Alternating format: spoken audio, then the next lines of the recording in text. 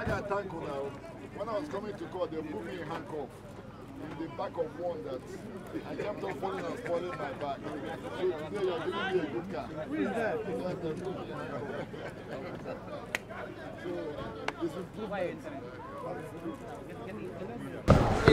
We are disappointed with the judgment.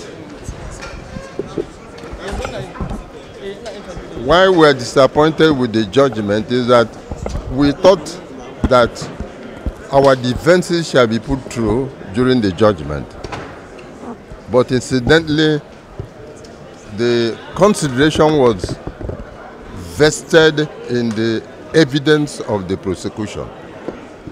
The judge relied mainly on the evidence of prosecution to convict the accused, without reference to the evidence of the accused person. And we think that on that basis, the judgment is unacceptable to us. And we intend to go on appeal to challenge the judgment. So apart from the evidence provided by the prosecution, the court made the case of the conduct of your client. Don't you think that this should be an example to probably to others? Probably the way he behaved, contributed his own plight. I didn't see any bad behavior on the part of my client. He conducted himself very diligently, very professionally, very exceptionally, and there was no conduct on his part that is condemnable. And I can verify to that from the proceedings I conducted in this matter.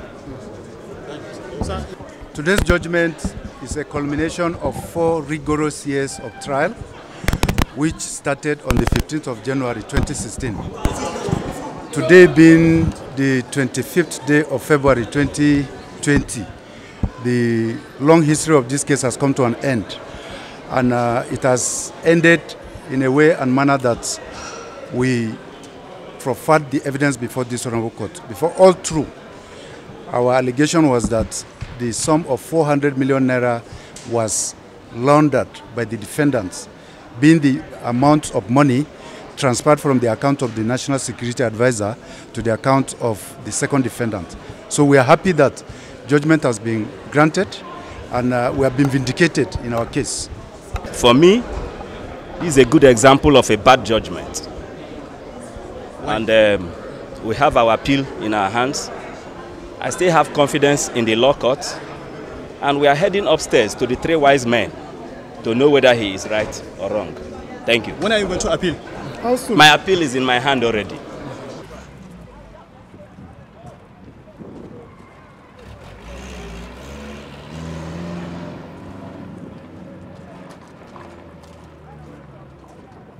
Wait.